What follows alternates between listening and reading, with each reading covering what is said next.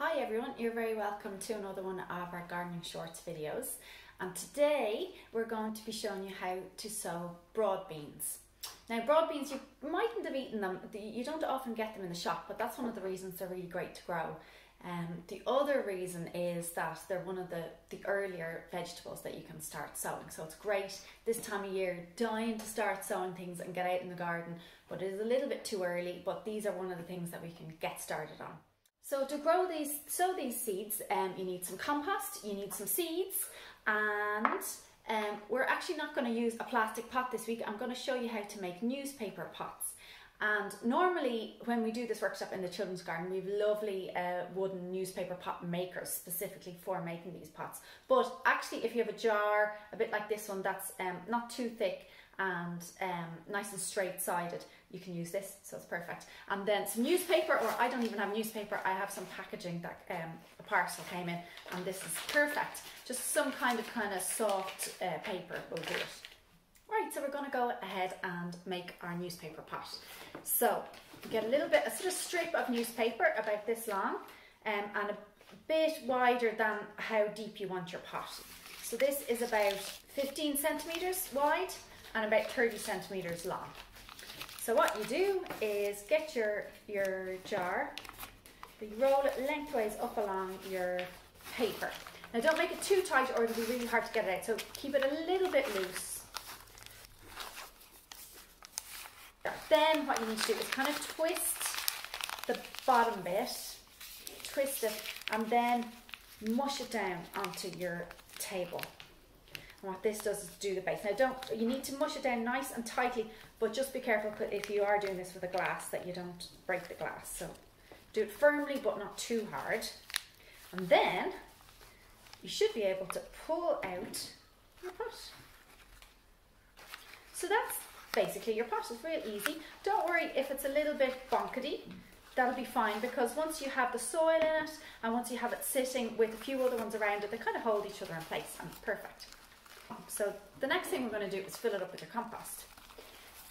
So we fill it all up, and the best thing to do is fill it up to the top and then squish it down, because these seeds, it's like going to bed at night. They like to be tucked in nice and tight into the soil. So if they're too loose, they don't soak up the water as well. So they need to be nice and firm, but not too tight again, because it might be hard for the roots to get down as well. So a happy medium.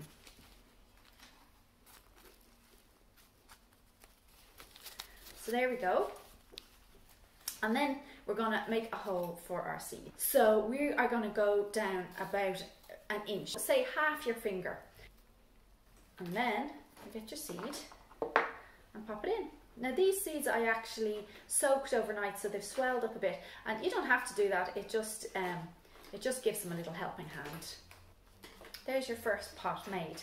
A good idea then is to have some kind of a tray. I just have this takeaway pot that I'm going to put them in and line them up here, and that holds them together, and it also keeps the water in.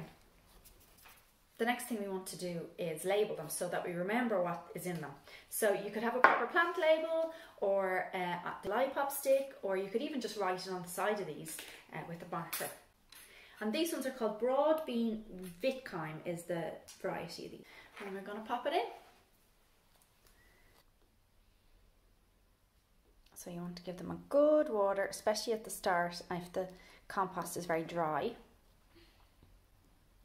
You can even, if it's difficult, you can even put it in the bottom of your container, and that'll soak it up for the first time. And then after that, what you need to do is check the compost every couple of days, and it comes away wet like that, then it's fine. If it comes away dry, then it needs a bit more water. But there shouldn't be then any water sitting in the bottom of it. So that's basically it, how to sow your broad beans. So you can put them in a nice sunny windowsill, as sunny as you can get it, and check on them, make sure they don't dry out, so water them every couple of days. And then when they get sort of as high as your hand, they probably will outgrow you'll start seeing their roots coming out the bottom, so it's time that they need a bit more space. And at that stage it should be warm enough as well for them, even though they're very hardy plants. So you can plant them outside. To space them out and the amount of seeds you need, I think if you have like a metre squared space in your garden, to grow broad beans, you could fit about 12 or 15 plants. So that's an idea of how many plants you could sow and the kind of space it needs. And it's important as well, when you do plant them out, they need a bit of a stake because they grow up quite tall and leggy. They're not climbers like running beans that wrap themselves around poles, but they do need staking. So you could put a few bamboo canes or twigs in around them, and then wrap string around all the canes, and that'll keep them upright. So that really helps them. So that's really it. Once you have them out and staked, they don't need a huge amount of looking after. You do need to check, they get aphids sometimes, so it's good to check on them regularly and make sure they haven't got overgrown with aphids. And if they do, you can use a garlic spray mix and spray them down. But other than that, they're pretty easy plants to grow. And so hopefully come like May, June, you should get your first crop of broad beans. And we last year made really nice falafels from the broad beans that we got in the children's garden. We mixed in some of the other herbs from the garden as well, and they really tasted really good. So I'm really looking forward to our harvest, hopefully early this summer. So have a go at it. I hope you have great fun doing it. And again, as always, if you have any questions, do get in touch. Bye bye.